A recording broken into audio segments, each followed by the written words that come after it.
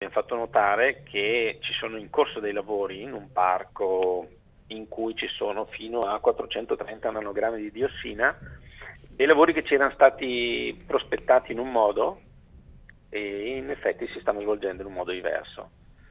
Io a mio tempo avevo chiesto all'amministrazione comunale, che aveva accettato, di venirci a spiegare a scuola, perché questo parco si trova confinante col giardino della scuola, che è stata bonificata 2 anni fa, quindi siamo sensibili al tema perché 2 anni fa siamo stati per un anno, i nostri figli erano in trasferta in scuole dall'altra parte della città, e sto dicendo che avevo chiesto all'amministrazione comunale di venire a spiegarci un po' come sarebbero stati i lavori, perché c'era preoccupazione.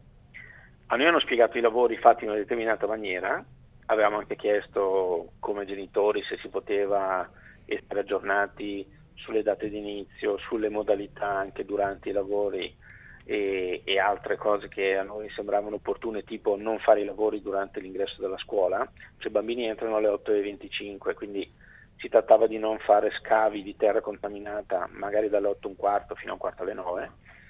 e invece stavo dicendo che quando sono iniziati i lavori abbiamo visto che tutto questo non veniva rispettato. Ci è stato promesso che i camion sarebbero stati, le ruote dei camion sarebbero state lavate,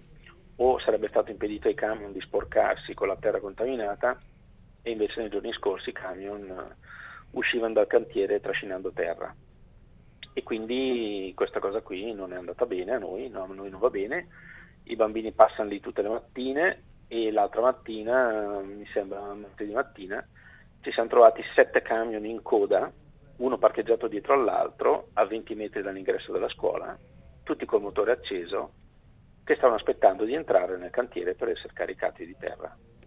E noi chiediamo, e in parte abbiamo già ottenuto, questo bisogna riconoscerlo, che i lavori vengano interrotti quando i bambini stanno entrando a scuola,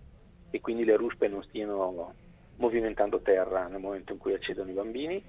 Ricordo che è una scuola elementare, quindi sono bambini dai 6 agli 11 anni,